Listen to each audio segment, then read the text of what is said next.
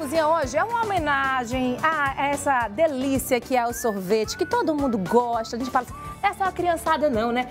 Todo mundo ama sorvete. Ainda mais numa cidade como nossa, tão quente, é refrescante. E sem falar do sabor, né? Que é uma delícia. Diomar tá aqui hoje. E na verdade hoje a gente vai te mostrar que são várias formas de você consumir esse sorvete, deixando ele ainda mais gostoso, né? Isso é com certeza. Mas vamos falar um pouquinho da tua história, porque você está vindo aqui pela primeira vez, está estreando aqui com a gente, e a gente gosta de ouvir histórias, né, das pessoas que passam aqui pela nossa cozinha. Você está nesse ramo aí de sorvete há quanto tempo?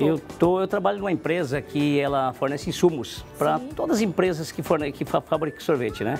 Eu trabalho nessa empresa há 37 anos. Meu Deus, que experiência você tem. E aí eu viajei praticamente o Brasil inteiro, fazendo fórum de sorvete, ministrando palestra de sorvete, ensinando a consumir sorvete, né? Porque então o nosso povo ele consome sorvete só como guloseima, né?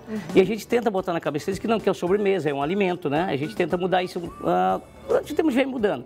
E só no Piauí eu já estou há 20 anos aqui, né? Você é de onde? Eu sou de Santa Catarina. Certo, mas já se considera Eu já sou piauiense, eu já sou daqui, entendeu? Eu já me considero daqui, né? Agora me diz uma coisa, a gente vê muito essa questão, a gente aqui na nossa culinária, a gente tem muito essa questão do regional, de a gente trazer aquilo que a gente tem em abundância, as nossas frutas da estação. Aqui também no ramo de sorvete já está assim, né? A gente pode encontrar muito dessas opções? O mais forte aqui é o bacuri, que sai, né? De fruta. É uma delícia, gente. Bacuri, fruta.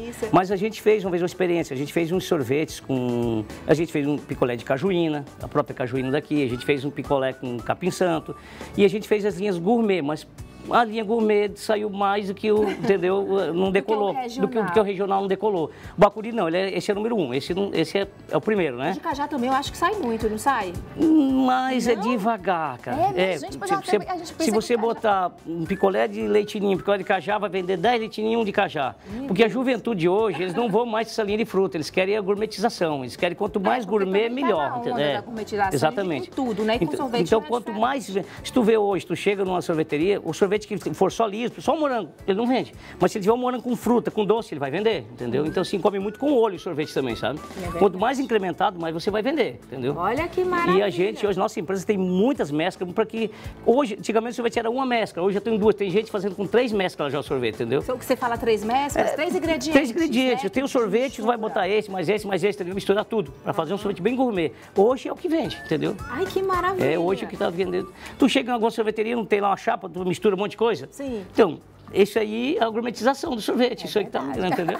A gente aqui também tem muito bom gosto para comida também, né? Então, tá nessa onda da gourmetização e tudo no sorvete não seria diferente. Então, amanhã é o dia do sorvete. Exatamente. Se comemora no Brasil o dia do sorvete. Muita gente não sabe, né? Mas dia 23 de setembro se comemora o Dia Nacional do Sorvete. E qual é o melhor jeito da gente comemorar, minha gente? Pelo amor de Deus, é comendo sorvete. Tomando sorvete e mostrando dicas diferentonas para você soltar a sua imaginação e não ficar naquela, né, só do tradicional, na casquinha, que também é uma delícia. Mas você pode, né, deixar ainda mais gostoso. E aí, Diomar? Eu vou dar uma dica aqui, por exemplo, você tem um pote de sorvete em casa, tu vai receber uma visita, um casal, e você não tem uma sobremesa, mas tu não quer servir sorvete na bola, você pode botar ele numa forminha, pode rechear ele, pode cortar um quadradinho, confeitar com chantilly, e você mudou a cara do sorvete, inclusive, entendeu? Você me disse de uma dica que pode até fazer assim, como se fosse um bolinho de sorvete. Pode fazer um bolinho, pode fazer. Eu fiz pequenininho, por exemplo, para 4, só para você ter uma noção, né? Mas você pode fazer bolo grande, pode fazer até bolo de aniversário, se quiser, você pode fazer de sorvete, pode misturar ele com pão de ló, entendeu? O bolo tem que comer ligeiro, porque o sorvete, gente, calor, ele derrete. Mas ele é uma variedade, você pode brincar no mundo de sorvete, não é só o sorvetinho de bola, entendeu? Então você faz uma tortinha na hora, confeita, já mudou a cara do sorvete, é uma sobremesa, entendeu? É verdade. Agora, o que a gente pediu para a Diomar fazer? A gente vai te dar 3 opções, 3 dicas de como você usar o sorvete de um jeito diferente, né? Trazendo deixando ele mais incrementado. Vamos começar com qual? Vamos fazer aqui uma tortinha. Certo, deixa ele abaixar aí, que ele tá pegando tudo na hora. Você vai fazer, então, a nossa primeira receita é uma tortinha de sorvete. O que foi que eu fiz aqui? Eu peguei um sorvete que tinha no pote, né? Deixa eu mostrar aqui nessa câmera. Sorvete que tinha no pote. Fecha aqui na do Edvan pra gente mostrar. Ele pegou um sorvete de... Tinha no pote. Eu botei a metade dele, recheei com doce de morango E completei de novo, deixei gelar. Agora eu vou tirar um pedaço. Esse aqui, então, a base dele é de quê, Dilma? É de morango. A base dele, mas o branco é o quê? É o creme? Ele é a gente chama de torta de limão, ele tem torta de morango, ele tem um pedacinho, sorvete tipo um creme com uns pedacinhos crocantes, entendeu? Aí você que a gente chama de torta de morango. Certo, aí você acrescentou mais morango Isso, ainda. Exatamente, ele é assim. Certo, que maravilha. Então, e aí o que vai fazer? Você pega, ó, o sorvete aqui, você não queria servir na bola, você vai pegar um pratinho desse, entendeu? Certo. Aqui temos as coberturas, vou escolher uma cobertura aqui.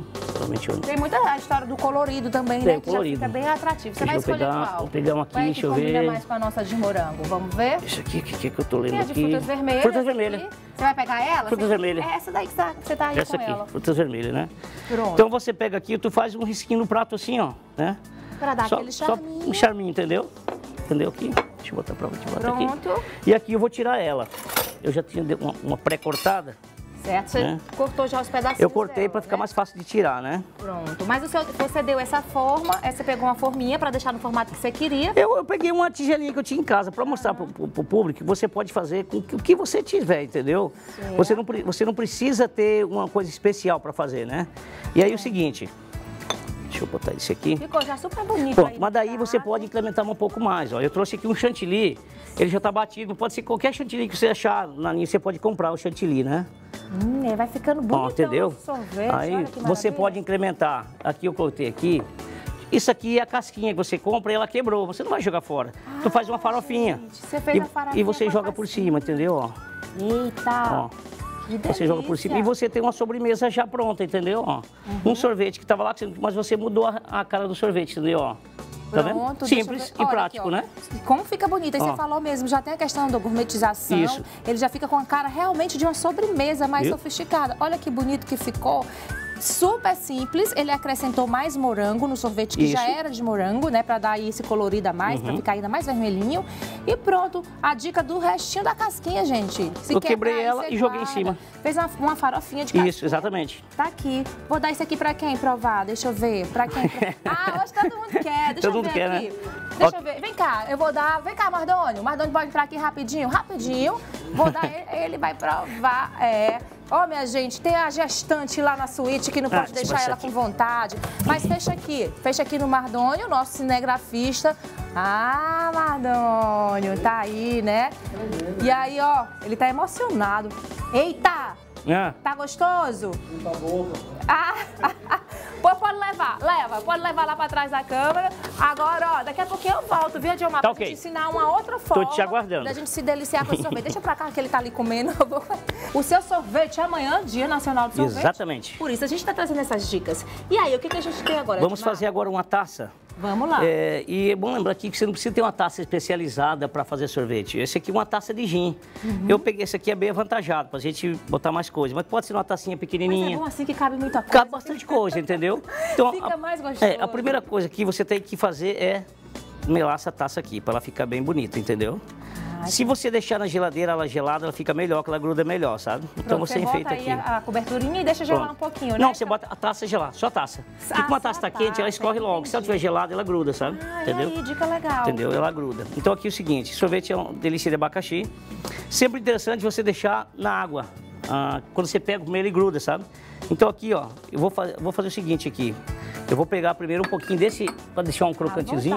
É o marshmallow, não? Esse aqui não é suspiro, né? Suspiro. Aqui você podia botar, se você tivesse, eu não consegui trazer, foi salada de fruta, entendeu? Também a dica, salada de fruta também você pode usar. E quando é salada de fruta? Agora aí você pode brincar um bocado aqui, né? Você pode botar o sorvete aqui dentro. Sem pena do sorvete? Sem pena, pode botar sem pena, né?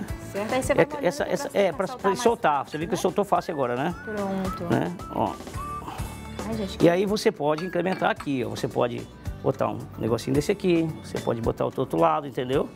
Deixar bem colorido. Você pode botar as guloseimas que você quiser, entendeu? Que quando você vai partir com uma taça dessa, você não vai, vamos dizer assim, economizar, né? Ai, você fez só uma camada, ainda tem mais sorvete por cima, mais um gente. aqui. Olha, ele vai deixar a taça bem bonita. E eu vou finalizar ela com chantilly. Tá certo. Tá? Ó. Olha agora vamos lá. Deliciosa, olha que mistura deliciosa, ó. E fica super bonito também, gente. Ó, maldade, né? Ó, maldade.